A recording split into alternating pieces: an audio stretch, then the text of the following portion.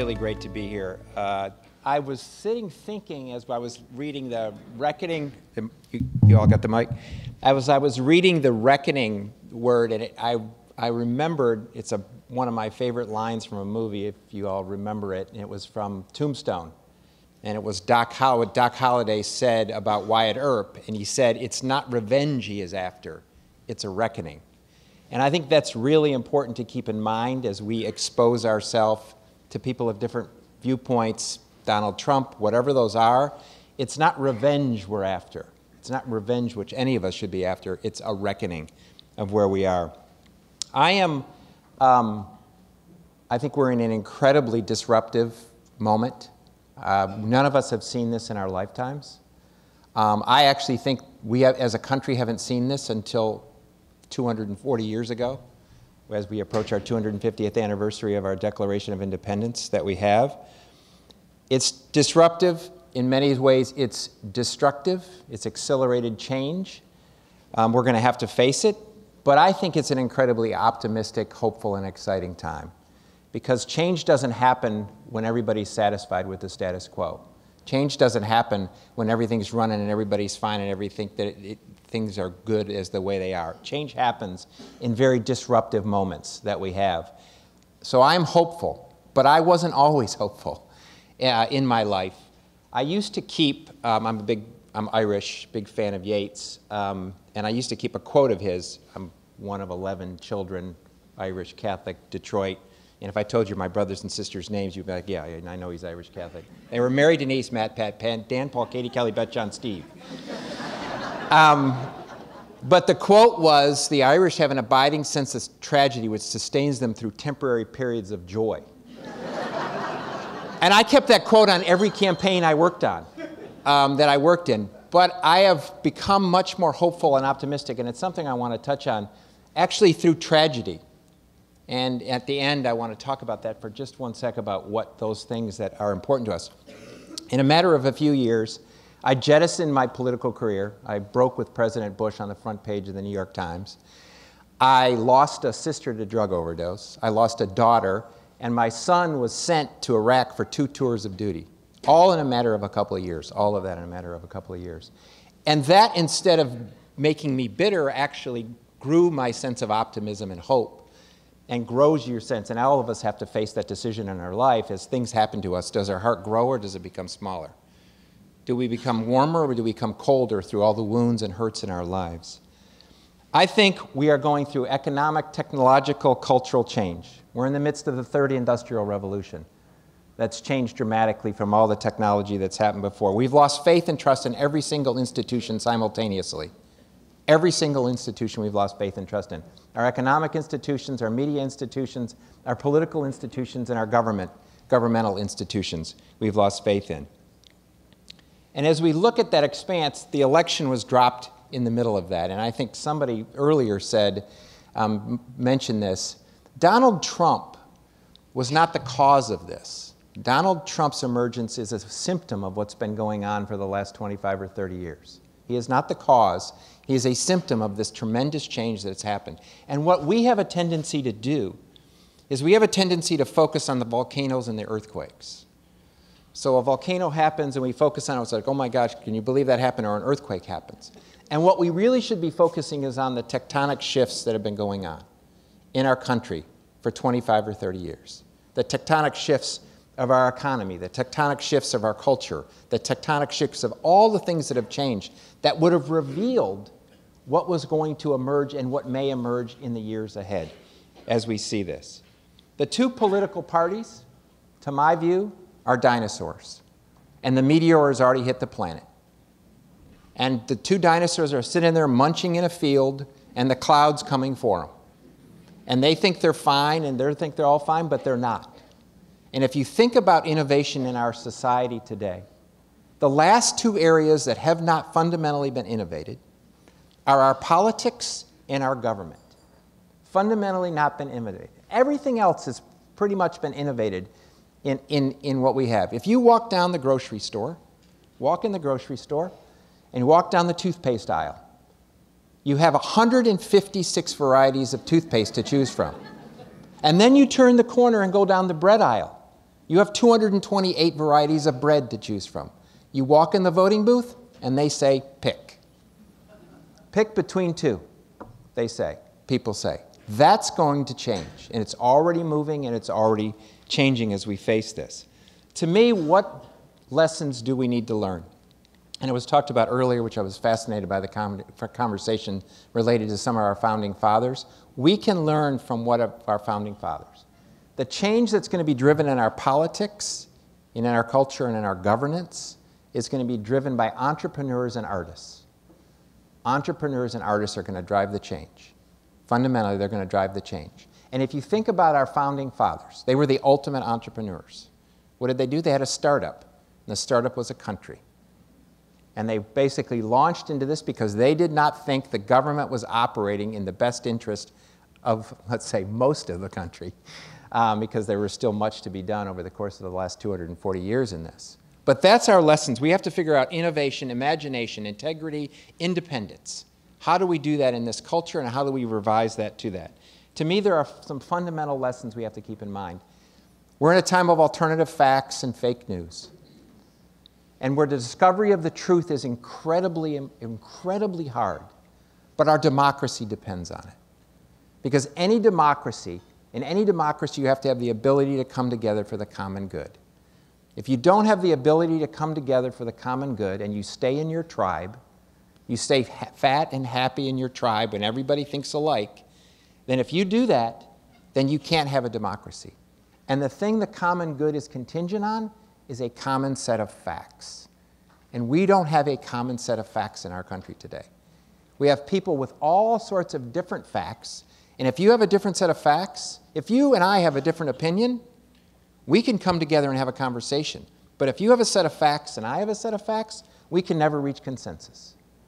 And I think it's important for us to understand truth. And it's a great thing about the false choices that we're facing in our life. And the book that I just have now out, it's basically called A New Way, Embracing the Paradox as we lead and serve. And it's the whole idea of it is everything that we ought to be is not picking between a binary choice. It's figuring out where the paradox is that. And truth is like that. Because we have to both understand uncertainty in our lives, but search for the truth. And the truth isn't always a rational connection. This is what I think many people have tried to confront Trump supporters or Trump fans with a rational argument. Much of the truth is exposed to us in an emotional way. And if you have an emotional connection, that emotional connection will not be broken by a rational argument. The only way to break an emotional connection is with another emotional connection. And once you have an emotional connection, you can have a rational argument with another human being, or a rational conversation with another human being. Second, the rise of independence in our country. People want choice. People wanted choice in the taxi cab industry, and the Uber started. People want choice in how they bought, Amazon started. People want choice in how they booked hotels, Airbnb started. And so the solution to this isn't repainting the Democratic yellow cab or the Republican yellow cab. It's figuring out where there's something new to emerge in this time. There's no reason why it can't. There is not a single word in the Declaration of Independence or in the Constitution of the United States that says political party, that says Democrat or says Republican in either of those documents. And so part of this is we have to we can resolve and we can figure out how we deal with the two legacy parties that exist today in politics. But a big part of this is what new things can we create. The third thing is social entrepreneurs are going to drive the change. Everybody in this room and all the things that you're involved in will fundamentally drive the change that needs to occur in this country in the aftermath of what we've seen exposed in the election from last year. I have a funny story. David Axelrod, who was Barack Obama's chief strategist, I was George Bush's chief strategist. We did a seminar at the University of Chicago together last year about the race. And we agreed to do it. We're going to do this up at the University of Chicago where David teaches, where he has an institute. And we kept batting back and forth, what should we call this seminar about the campaign? And I finally called him, I said, let's just call it what it is, Campaign 2016 WTF. We almost can say that about White House WTF today. So I think social entrepreneurs are going to have to do it. And as Eric said, I'm a big believer in country over party. I'm trying to push a whole movement related to that about people saying, yes, you can be a Democrat, or yes, you can be a Republican, or yes, you can be an independent, or yes, you can be somebody that's green. But let's now put the country ahead of our partisan interests. Let's figure out how to put our country ahead of that. But we also need to do that as social entrepreneurs. We also need to put community ahead of profit. We need to put the Constitution ahead of personal power. All of those ways are our way to resolve this, I think, in an innovative way. Some practical lessons that I think are to take away from this. First, we have to end the ends justify the means politics. That we have a politics today that says, if you have a good end or you believe in your ends, you can do whatever means is necessary. The problem today in America is that the means of politics are broken. The means are broken. We have an inability to come together. We have an inability to have a conversation. We have an inability to relate to each other on where they stand. And until we fix the means, we're not going to get the ends we want. So we have to fix the means of governance and a means of politics. The second is the change is going to be driven locally. It's not a top-down change. It's not like, let's go find us another presidential candidate and that's going to fix the problem. The change is going to be driven by people in Seattle, people in Tacoma, people in Austin, Texas, people in Detroit, people in Kalamazoo. People all over the country are going to drive the change locally first. It's not going to be driven by finding us the next presidential candidate. Third, the pendulum has swung so far to a level of narcissism that I was unaware of existed, that it's going to naturally, with a little push from all of us, to go back to the idea of humble servant leaders. Humble servant leaders who go back and do this. Now, humility, this is not like, oh, I'm humble. I'm the best at being humble. Don't worry about it. I like to paraphrase Margaret Thatcher. Humility and humbleness, I'm going to paraphrase her. Humility is a lot like being a lady. If you have to tell people you are, you're probably not. So it's got to be authentic to the person in this. And I think in humble servant leaders, and this is where I wanted to go back to what I said at the beginning of the tragedy that led me to more hope and optimism, is our first order of business is not to try to meet somebody in their politics. The way to have a relationship with somebody and then get them in a conversation of the politics is to either meet them in their wounds and their pains or in their joys. Because everybody shares the same joys, everybody shares the same ability when they're in a relationship and the happiness that surrounds those relationships, or a birth, or with that, and everybody shares the same pain. Having a disabled child, having lost a loved one, having gone through addiction with somebody in your family. Every single person, whether it's Democrat, Republican, Trump supporter, Trump hater, or whatever they happen to be. So to me, part of being a humble servant leader is to putting the politics secondarily until you build a relationship based on either somebody's joys or based on somebody's wounds or pains in the course of that. And the final thing I want to say is we have to take back the meaning of faith and patriotism. Faith and patriotism has been captured by a very small group of people that define it in a certain way. And one thing I've told somebody one time was, if someone tells you that in order to love your God or your country, you have to hate somebody, they're not a person of faith and they're not a patriot.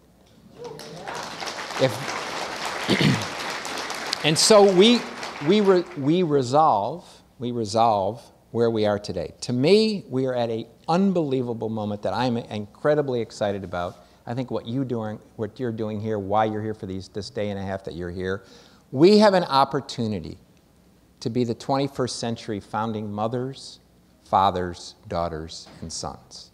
The founding mothers, fathers, and daughters and sons of an entirely new type of country that we haven't seen before. We have that opportunity.